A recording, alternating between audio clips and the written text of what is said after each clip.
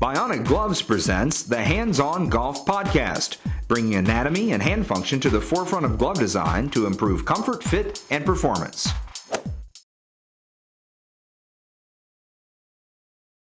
Welcome everyone to this week's Bionic Gloves Hands-On Golf Podcast. My name is Chaz Rao. I am your host, and I'm here to help you become a better golfer. Now, I don't have all the answers, but you send me lots of questions, so I find the best PGA pros I can to help answer those to make not only you a better golfer, but me and everyone else around this world so that we can enjoy our game of golf even more.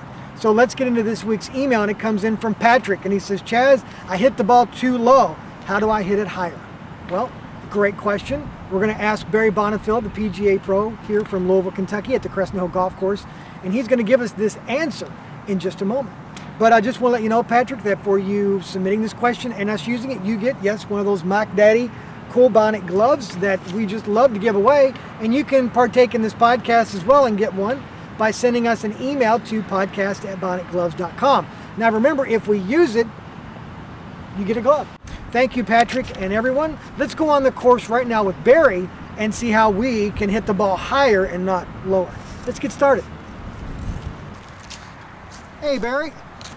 Hey, Chaz, how are you? Hey, I didn't mean to interrupt your game here, but I just happened to see you getting ready to tee off, and I've got another question for you, and it again ties in with exactly what you're going to be doing. Sure. A gentleman by the name of Patrick from Tennessee wants to know how he can hit the ball higher. He seems to be hitting it too low. What can you help us with? Help us get that ball up higher in the air. Patrick, great question. As we hit the ball higher, of course, we get more hang time, and if you're playing on any type of a hilly golf course, you'll have a hard time carrying it to certain landing zones up certain type of hills or having the wind help from behind. So the hang time on the golf ball is very, very important. Let me show you just a couple of things that may be helpful to you. First of all, be sure that when you tee it up, you're teeing it up with at least half the golf ball over the top of the club face. So you want that ball positioned where you're going to connect, because your club, we're going to try to catch the ball a little bit on the ascent with the club coming up slightly at the golf ball. Up slightly. We don't want to be coming down at it and de-lofting. See how that club is de-lofting? And so we don't want to do that. This club has 9.5 degrees of loft on the club face. We don't want to turn that into a 7.5 or a 6.5 degree loft club face. That's going to hit the ball lower. So you want to be sure that you're swinging slightly up at the golf ball. And one thing that can help you is be sure the ball is positioned off of your left heel. So be sure the ball is even with your left heel. Some people concentrate on having it even with their left chest logo of their shirt or jacket. So want to be sure your ball position is correct, and then that you swing up at it just a little bit. Now one final thing, and this is, so much of this is a mental scenario, as you know, as a golfer. When I stand over this ball and I'm getting ready to hit it, I want to be sure that I put about 70% of my weight on my right leg.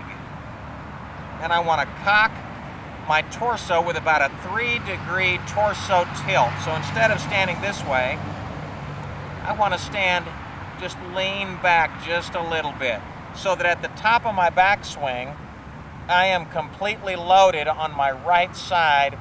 And then as I start my downswing, then I can let my body turn to the left, and that'll get that club coming in on a slightly upward angle to get that ball moving high up into the air with more hang time.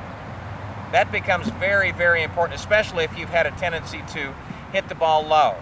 Now, without seeing you, I'm limited, but one of the things I do notice on a very regular basis is that golfers who hit the ball low tend to kind of lean into the shot prematurely, and by the time they get there, their weight, they've slid their weight to the left, and the club face is de-lofting, and you're coming down at it much too much this way, and it can get you going low.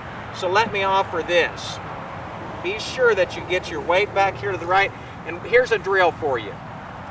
Some people call it a baseball drill, and you take your backswing up here to the right, and then as you swing in, step in a little bit with your foot and let your weight transfer to your left side, and think in terms of swinging slightly up at it when you do. So we just stand back here, step in, and swing at the golf shot. Here's what it looks like. We stand back here, and there you go. And that's going to give you a feel for swinging up at the ball and transferring that weight into your left side. Okay? I hope that helps you. Be sure to get that club moving up slightly at the golf ball, and that should get you moving just right.